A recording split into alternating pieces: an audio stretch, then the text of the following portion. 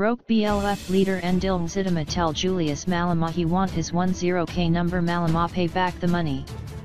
Pay back the money, is a chant former President Jacob Zuma became painfully familiar with when economic freedom fighters, EFF, MPs demanded he pays back money used for non-security upgrades to his Nkandla homestead.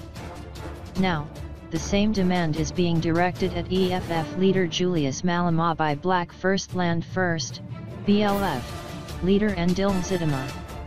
Mngxitama took to Twitter to post a video asking Malema to give back R10000 he had given him to register his party 4 years ago. This follows claims made by the President's Keepers author Jacques Pau about links between the EFF and controversial businessman Adriano Mazzati.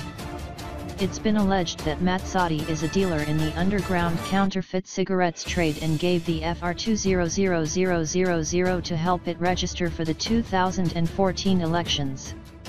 It's also alleged that he gave Malema millions to settle his SARS tax bill.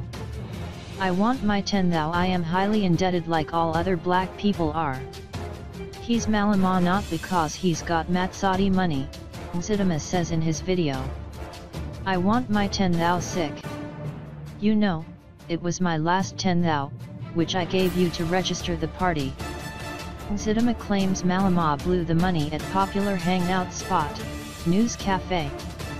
Yeah.